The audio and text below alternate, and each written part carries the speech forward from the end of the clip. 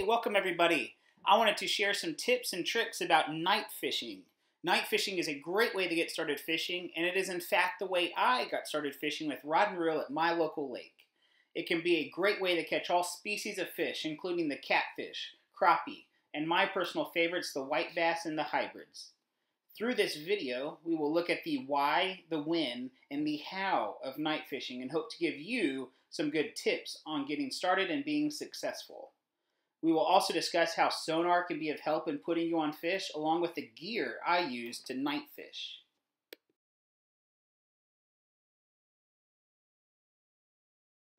Alright, let's take a second and talk about the why the fish are around the lights. Lights attract plankton to an area, which in turn attracts all the bait fish, the shad, the minnows, which in turn attracts all kinds of game fish. Light basically starts an ecosystem around a lit up dock, a lit up bridge, or your own boat if you have lights on it. Alright, let's take a minute and talk about when to night fish around lights. Many people think of night fishing as a summertime tactic, but I have had better and more consistent luck in cooler water. This is my springtime go-to tactic. Here in Texas, during the months of March, April, and May, I consistently have great trips fishing around lights at night, and it takes this searching for fish out of the equation. When the water temp is in the upper 70s by the end of May going into early June, it seems this pattern can be very hit or miss, especially when a full moon is about to occur or has just occurred. When that happens, you want to get to the lake before it is dark and set your lights up, so that way you can try to start winning this battle against the full moon. That is a tip and trick that will help get you to have more success whenever there is a full moon. The moonlight competes with the lights on the dock and the boat, and it usually wins. It scatters the plankton and bait around away from the light sources. Once summer hits, I find better success white bass and hybrid fishing around first light until late morning.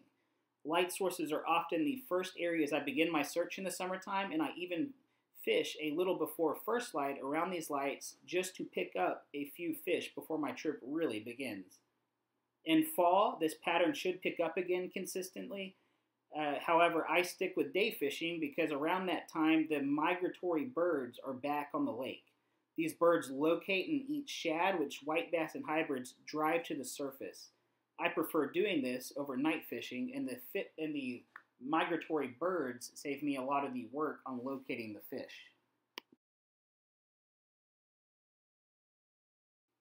Alright, let's talk about how to catch these fish at night. It doesn't matter if you're crappie fishing or white bass or hybrid fishing like I love to do, or if you're catfishing. What you want to do if you're going to approach a dock and fish it, you want to go downwind and approach the dock heading into the wind, so that way your nose is facing the wind and you are in control of your boat. Boat control is very, very important, so that way you don't come crashing around the lights and stir up all the fish. You want to be open-minded about how far away the fish may be from the light source, though sometimes there will be a lot of action right in the middle of the light source. A lot of the bigger fish and even more fish may be on the perimeter of the light source, and they may even be 100 yards from the lights and kind of loosely related to it, eating fish that are going to it. What I like to do to catch mainly white bass hybrids and a few crappie is I will use an 1/8 ounce Roadrunner jig with a curly tail body or a swim body on it. I will throw it around the perimeter of the light first, and then work my way towards the light source itself. I usually start in the upper water column by throwing my bait and counting maybe 1 or 2 seconds and starting to retrieve. Once that bite dies down, I then throw my bait out there again, and I count down 3 or 4 seconds and start to retrieve. And once that bite dies down, I then throw it out there and wait 6 or 7 or 8 seconds. And then eventually I just keep working my way down to the bottom and fishing all the water column very thoroughly. You never know what you're going to catch. I've caught several white bass hybrids, crappie, and I have caught some largemouth bass doing this. For catfishing, if you want to try the catfish while you're doing this, or you want to just specifically catfish, you can throw out some cut shad, and they should be around the lights as well. typically closer to the bottom. One thing you may want to consider doing is tying off to a bridge or anchoring up in an area where you see fish, specifically a wind-blown area, because again, wind blows the plankton to an island or a hump or a point, and it helps concentrate the plankton, which the bait fish are eating, which the game fish are then following.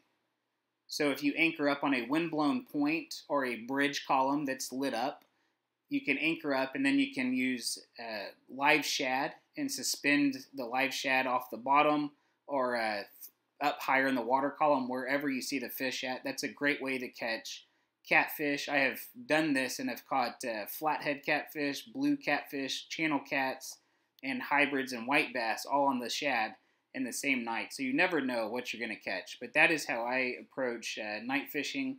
You can run and gun and hit different light sources, hit a dock until the fishing starts dying off, which may take 5, 10, 15 minutes. It may take 30 or 40 minutes.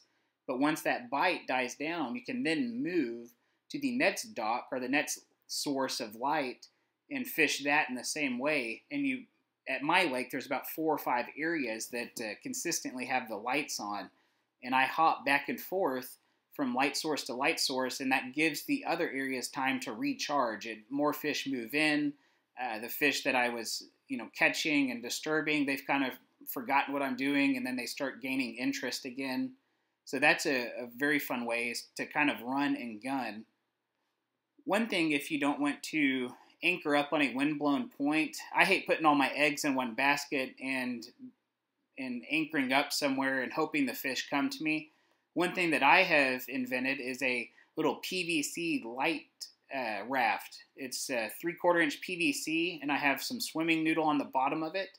This floats to where it will hold up my 12-volt deer feeder battery, and that powers a submergible green light, and it has about a 2-pound weight with a string attached to it, kind of like a jug line.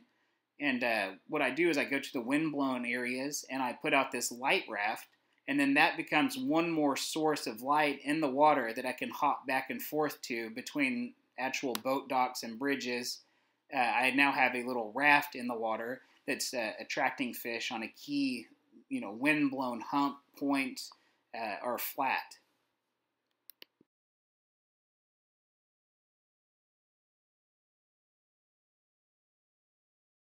All right, hey, let's spend a minute and talk about how sonar can help you find and catch fish on your next night trip.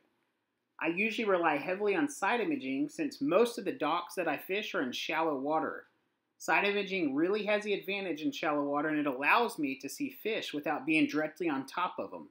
Sometimes I use my trolling motor and go past a dock and see if my side imaging shows any fish under the dock before I ever stop to fish it. Side imaging also can help me know exactly where the fish are on a bridge. I can see if crappie are in brush piles, if fish are relating to the bridge pilings, or if fish are relating to where the light from the bridge meets its shadow. Once tied onto the bridge, I typically deploy my 360 sonar. This allows me to see in live time exactly where the fish are in relation to my boat.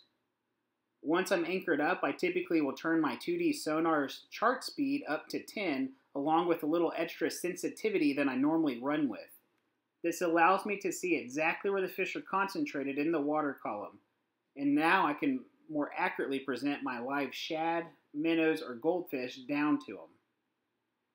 If I were targeting crappie in a reservoir with standing timber, I would side image the timber before dark until I find out where the crappie are.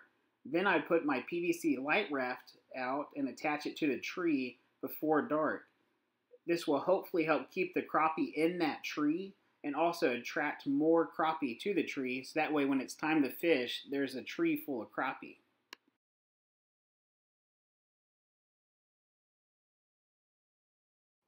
Alright, briefly we will talk about gear that you need. I use a marine-made 15-watt green submergible lights purchased from Amazon. They make 3 sizes, and I have found the smaller, cheaper version puts out a blinding amount of light and draws a fraction of the amps from my battery than the bigger versions do. The middle and bigger versions do put out more light, but they don't seem to light up the water any more than the smaller one does. And plus, they draw 4 or 5 times the amps. Color of light is a debated topic, but it seems the general consensus is that green and white lights work best in freshwater and blue lights work best in saltwater. If you get into night fishing enough, you may want to consider rigging up your boat with electrical quick connects. In my boat, I have electrical quick connects in the cap rail system, and they're located every 4 feet on that cap rail. So that way, when all my submergible lights are connected, I can turn them on with one toggle switch and avoid tripping over a bunch of wires in the middle of the night. If you get into night fishing enough, you may want to consider buying some of these utility lights from Academy. I have an 8-inch utility light that's mounted on the front of my center console along with a toggle switch that activates it, so that way I can quickly and easily have access to light in the front of my boat. One thing you may want to consider doing if you get serious about night fishing is mounting LED lights in your boat. Not only does it light up everything and keep you safe, but it also creates a very fun atmosphere. I have found that the lights from Academy, they're 27 inches long and they cost about $15. Those are very strong and dependable. I've yet to have any issues with them, and they seem to hold up much better than the lights that I had got on Amazon. Initially, I bought some cheap lights on Amazon, and I had went through several pairs of them before I just ended up throwing the whole thing away and starting over with these Academy lights, which have held up tremendously.